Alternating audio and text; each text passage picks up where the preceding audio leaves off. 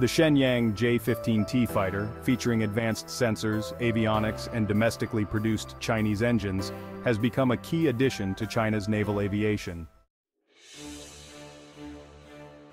This cutting-edge aircraft is catapult-compatible, making it suitable for deployment on all of China's aircraft carriers, including the latest CATOBAR, or catapult-assisted takeoff but arrested recovery systems.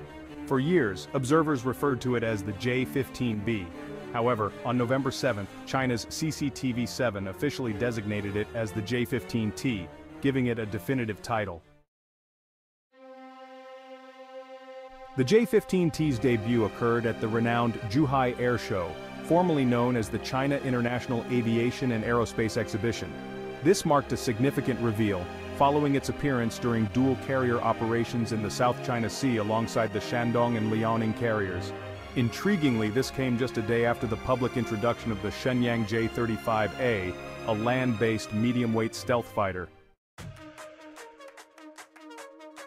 Developed from the original J-15, which is based on the Russian Su-33 flanker, the J-15T features significant upgrades in radar, avionics, and weapons. This flanker-class fighter boasts twin engines, mirroring the design lineage of China's J-16 and J-11, themselves derived from the Su-27.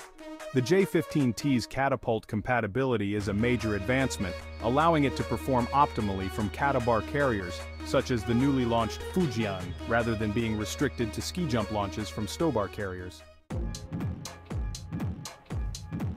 Key modifications for catapult operations include reinforced nose landing gear and a catapult launch bar. These features enable more efficient takeoffs with heavier payloads of fuel and weaponry, a marked improvement from the limitations of ski jump launches.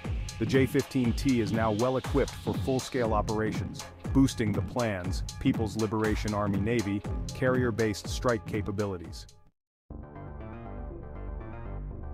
One notable advancement is the use of the WS-10 Chinese turbofan engines replacing the Russian AL-31F engines that powered earlier J-15 models. The WS-10 provides superior thrust and performance, underscoring China's progress in jet engine technology. This development reflects a significant shift, as the nation no longer relies on Russian engines for its latest fighter jets, including the J-10, J-16, and J-20. Additionally, the J-15T showcases a redesigned ray dome, featuring a lighter gray hue and a slightly altered shape to accommodate an advanced AESA, active electronically scanned array radar, aligning it with 4.5 generation fighter standards. Inside the cockpit, upgrades include a new wide-angle holographic head-up display, akin to those found in China's premier fighters like the J-20, J-16, and J-10C. An enigmatic antenna behind the cockpit hints at further technological enhancements, though its exact purpose remains unknown.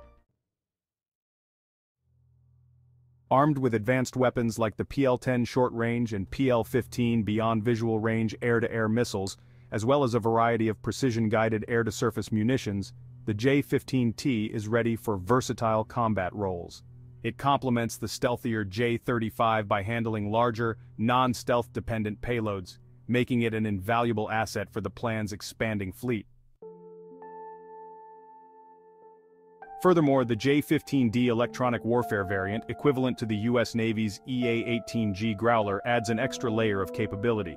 Reports indicate that approximately 68 basic J-15S 16 two-seat J-15S models and a small number of J-15D electronic warfare fighters are operational.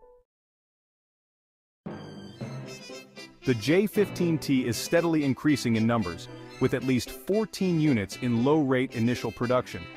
As China continues to enhance its carrier-based aviation, the J-15T stands as a testament to the nation's evolving military aerospace ambitions. To explore more about China's aviation advancements, consider subscribing and supporting my channel. Thank you for watching and see you next time.